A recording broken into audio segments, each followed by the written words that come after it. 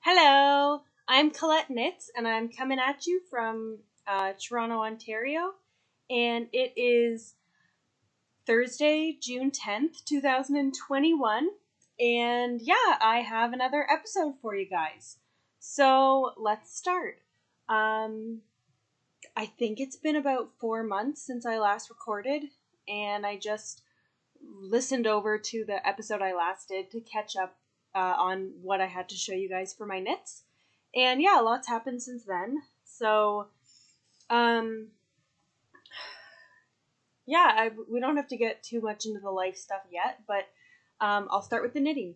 So, since last episode, my goal was to make 12 pairs of socks in 2021. They could also be whips, could be whatever. And I had some yarn pre-wound and ready to go, and a lot of it was the Cozy Knitter yarn. So I have some FOs to show you. So this is my first one. I finished these in February. They were the perfect, Valentine's Day socks. This is the Cozy Knitter yarn in her Sweetheart colorway. Yeah. I really enjoyed them. I mean, this was just a 64 stitch sock on 2.25 9-inch circulars. Just knit for a couple inches, put in a fish lips kiss heel with the contrast color, and knit the foot, and then a rounded toe with Kitchener stitch. That's pretty much my sock recipe. So I did these ones for February, and this is in the Sweetheart colorway. These are my March socks, and these are in the Celebrate the Night color.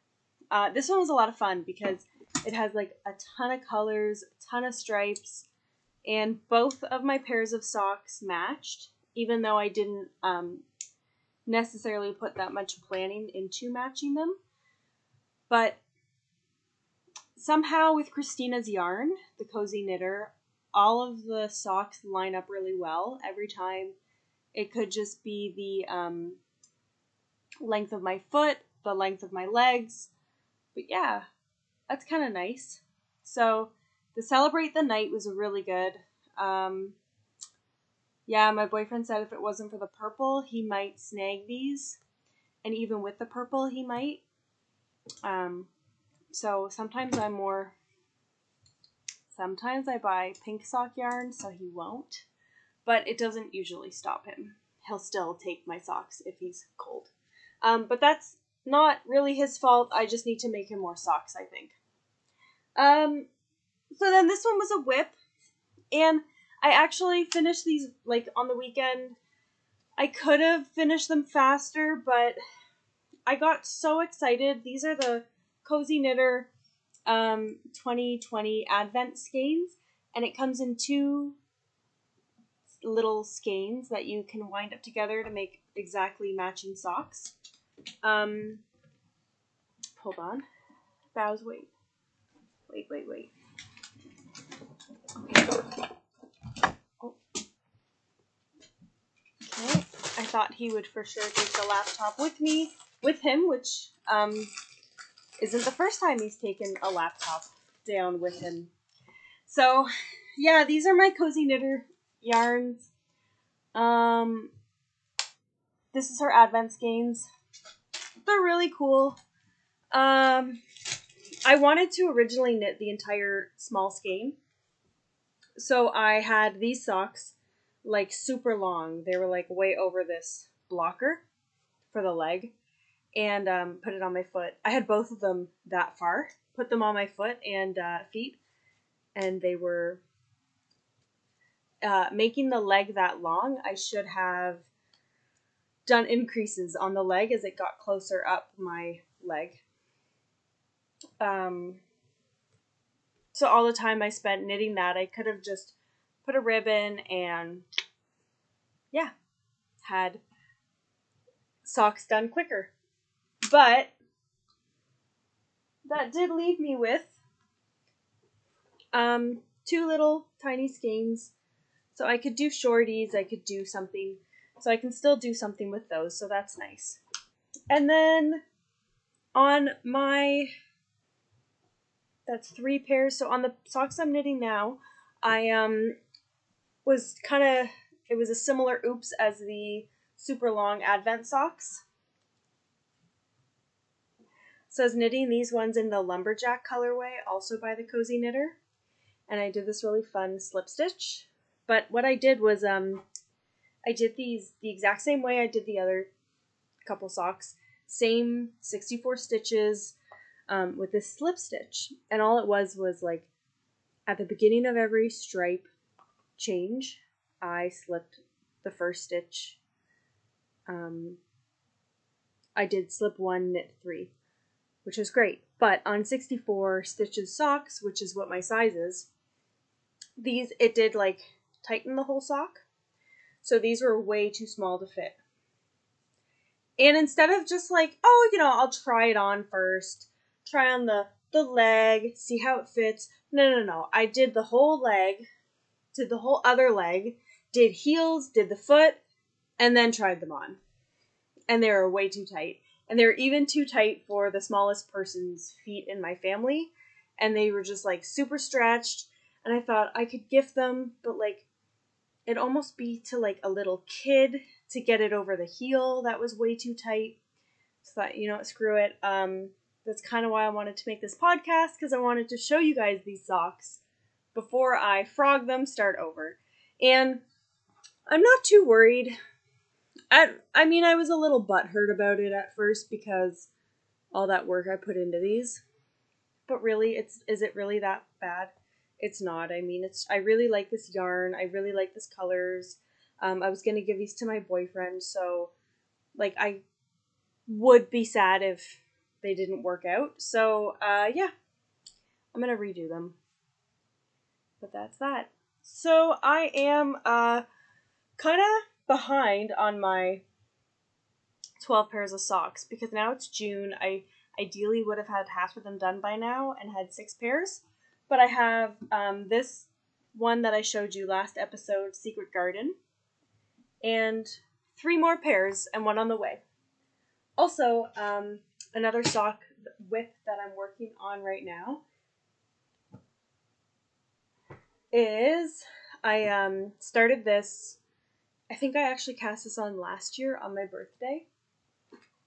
And today actually is my birthday again. So, pulled these bad boys out about maybe a couple days ago so that I could knit them on my birthday. This is the It's Your Birthday color by Scrumptious Purl. And I'm doing the umbrella socks pattern by Kay Jones of the Bakery Bears. The podcast is great. Her patterns are great. And this is a toe up afterthought heel. I've never done a afterthought heel where I've had to cut my yarn. I have done the Susan B. Anderson afterthought heel one that she has, smooth operator sock. I've done that one, but I put in waste yarn for where the heel would go. I don't love the feel of like feeling the Kitchener stitch there on my heel. So I've only made that type of sock maybe once or twice. But these umbrella socks, I'll have to actually cut in. Oh, someone's home. Sorry, someone just got home and the dogs were barking, so I wanted to pause for a second. So, yeah, so these are the umbrella sock pattern. It is a toe up and then cut in for the heel later, which is good. I like that on this one because I could just go. And I'll finish the leg and the cuff and then cut in for figure out my math and my measurements to cut in for the heel later when I'm done. So that's exciting. So this is Scrumptious Purl yarn, and it actually comes like this in the Gobstopper ball. So that's kind of cool. It's very bright colors. It's really nice. It's really vibrant and bright. It's a really good color. That's one thing I really like about the Scrumptious Purl yarn is when I first saw it, I liked that it was Canadian, so it was Canadian dollars. And they sell it like this in a gobstopper ball, or at least they were selling it that way last time I bought anything from them. This was very appealing to me since I didn't have a yarn winder at the time. So that is my sock whip to go alongside this one when I restart it.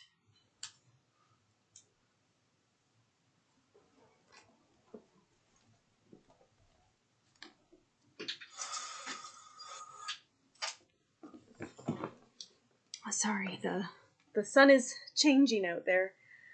So, another, let me show you another finished object. So this I finished and was saving to show you guys before I gift it off. My face is like breaking out here. I'm so conscious about it, but it's from wearing a face mask all day, all the time. So what can you do? So these are my, this is the Oslo hat. 2 of them. It's kind of like daddy and baby, or daddy and kid ones that I did. So this is for my cousin's husband and their baby. He asked for an orange hat when his wife was pregnant, and so the baby's almost 1, and I finally finished them, so that will fit them for this winter coming. The Oslo hat pattern is a pattern by Petite Knit, and it is really good. You can do it in fingering weight held double or DK or fingering with mohair. I think she has different patterns that call for it. And you're just like, it's so good for kind of relaxing or simple knit. I don't want to say like mindless because I don't feel like that's the proper description. I don't think mindless is the right term. I think relaxing or simple, or for me it was like when I wanted to just knit and not think too much. I guess mindless. Yeah, because you're pretty much just knitting and keeping track of your measurements, and then changing your work a little bit, and you kind of I don't want to give away the pattern, but you do more at the end, if that makes sense. So you can just knit, keep track of your measurements, and then at the end do your special thing. And there you have it. It's really cute. They're really cute hats. I feel like it'll be a great like snowmobiling hat or whatever. It's very warm because it's like double brimmed. It's actually a really nice hat. So I'm excited to give that to them. They are expecting it and they'll like it. Yeah, so then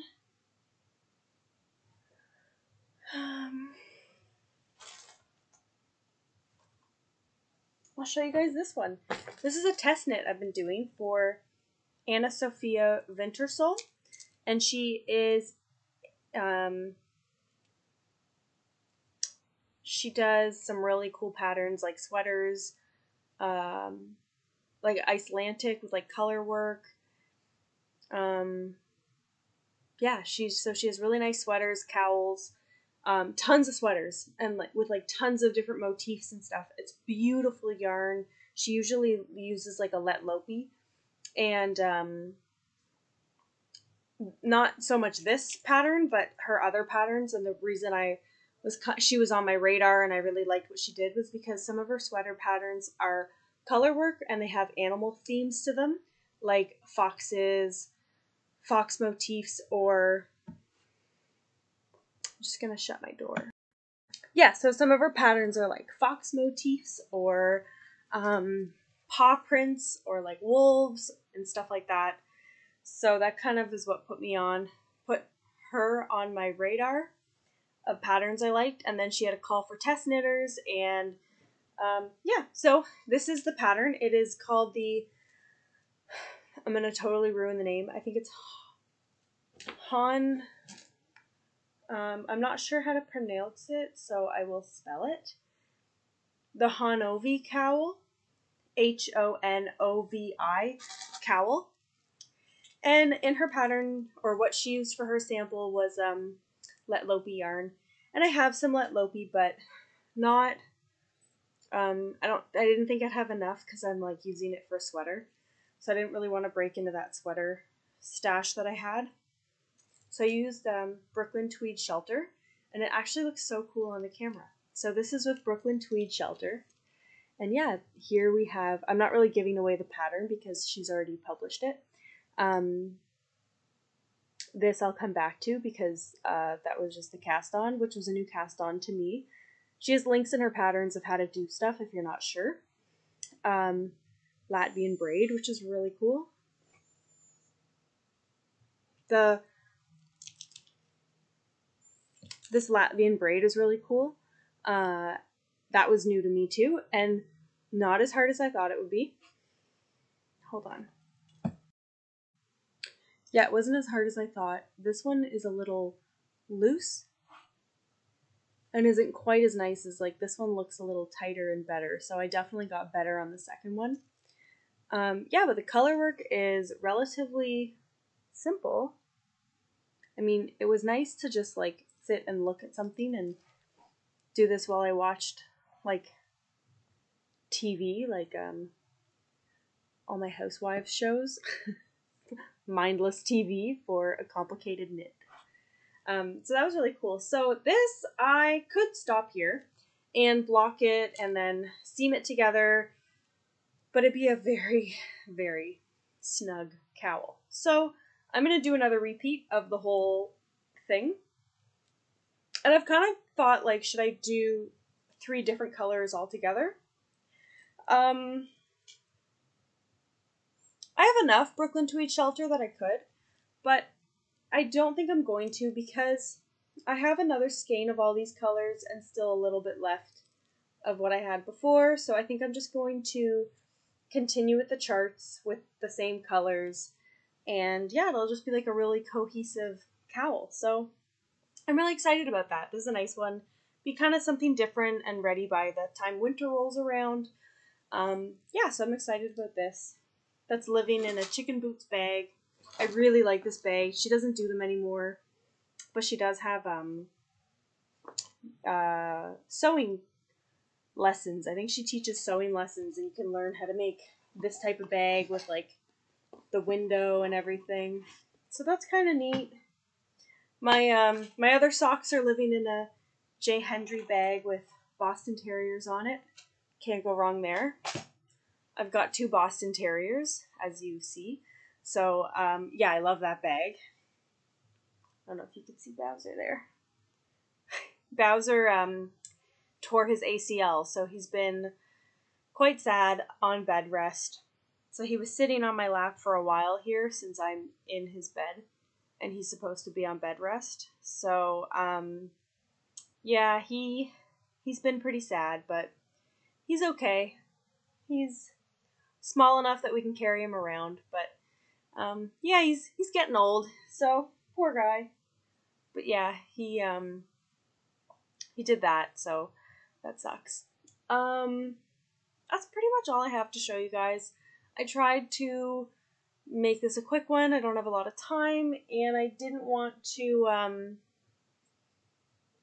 go too long between episodes. Even though I did, I didn't want to go any longer. I'm kind of thinking I have a lot of abandoned whips. So I was thinking maybe doing a video and showing you guys all my whips and doing a finish or frog it video. Line up all the bags and see what we got. And then maybe just show you guys like a whip or like an old whip each time. That'd be kind of cool. I was thinking of doing that. Or, yeah, maybe I'll do that in a bit.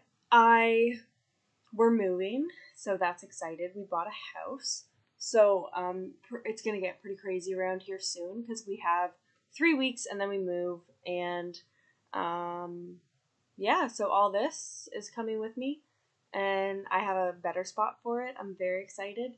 So yeah, I was thinking maybe doing like a finish or frogget video. I'll probably only be working on socks, maybe this cowl, in the next 3 weeks. Yeah, so that's exciting. So another thing I wanted to know is if you listeners, watchers want to see acquisitions. Originally, when I started the podcast, I didn't really think that was something people wanted to see, or I didn't want to be too like some podcasts you see, they're very like selling you on something, which is fine. And I love a lot of these podcasts that are selling me something, but I didn't want to be like that. But then there are some really cool things that I have bought that have come in, and I do want to show them off without being like too preachy or anything. So I don't know if that's something you guys want to see. I'll show you one here now, but let me know, because maybe I can do that every couple episodes if I have something really cool to show off. So my birthday is today, in the month of June, and my birthstone is Alexandrite. So I got this Hue Loco Color Riot mini set in the like birthstone gemstone kind of thing. That's kind of cool. Something that she's doing. You can see, I don't really want to take it out. But yeah, they're all like purples. Thankfully, I like purple, so that's good. But yeah, kind of neat. So, there's about 4 semi-solids in here. And then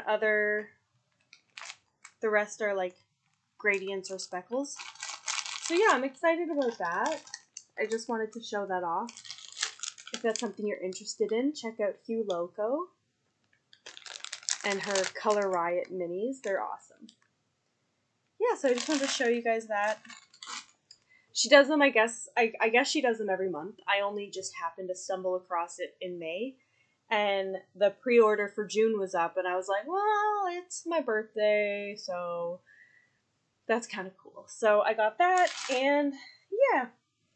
So I will stop talking because my computer is going to update and shut me down soon, I think. So yeah, everybody have a great day, and let me know what you think in the comments down below. If seeing acquisitions is something you are interested in, or if you are interested in seeing a video of finish or frogget, just let me know below, and like and subscribe. And if you want, head over to Instagram at Collette Knits. You can find me there. I post a lot of stories, and if you're on Ravelry, if that's a safe place for you, I'm at Collette Knits on there as well. Talk to you guys soon. Thanks. Bye-bye.